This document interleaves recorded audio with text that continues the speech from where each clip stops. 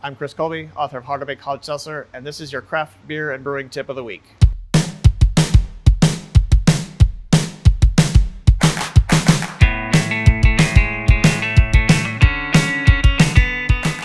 Now comes the hardest part.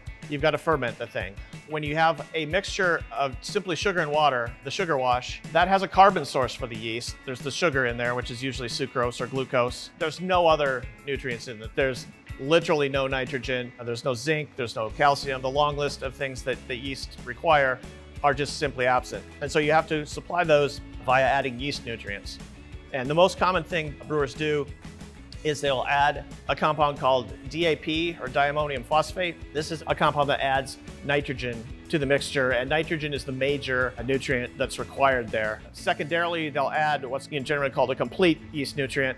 And this is a blend made by any company that supplies yeast. Typically has multiple yeast nutrient blends, and these supply all the necessary ingredients. So the complete should contain a little bit of everything. Most complete nutrient mixes also contain DAP, but trial and error, people have found that adding a little bit extra DAP is what's required. At home, for about a 5-gallon batch of hard seltzer, about a 1/4 ounce of complete yeast nutrients should do the job.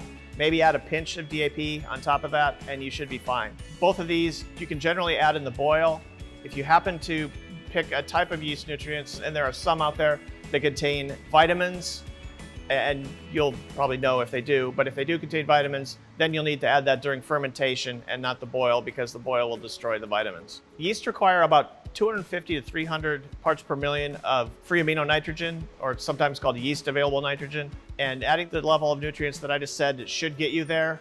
I mean, there are ways, especially if you're a winemaker, to measure nitrogen in your sugar wash, and if you want to do it, 250 to 300 parts per million is your target. A lot of brewers seem convinced that there are only a few yeast strains that can ferment a hard seltzer, and I get asked a lot, like, what's the strain I should be using? One thing to keep in mind is that almost any beer strain, almost any wine strain, and certainly any distiller strain can be used. There are some that are better and worse. On the beer side, it's mainly the alcohol content that it can ferment to, but if you're only fermenting at 4 to 5% alcohol, it doesn't really matter. But even if you're a commercial brewer and brewing the higher gravity ones, most beer yeast can ferment from 18 to 22 degrees Brix. Okay, that's the same as saying 18 to 22% sucrose.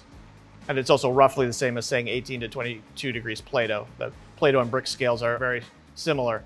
So you can get almost any beer strain to work. It just takes some experimentation with how much yeast nutrients to add. Some yeast strains require a lot of nutrients. Some are nitrogen hogs. Others can do with much less. And you can start out, if you're going to produce a lot of hard seltzer from a certain strain that you like, you can make a bunch of small fermentations and just add progressively more yeast nutrients to each and see which level of nutrients is the lowest level that you can get the fermentation to run to completion. For more on making great hard seltzer at home, click the link below.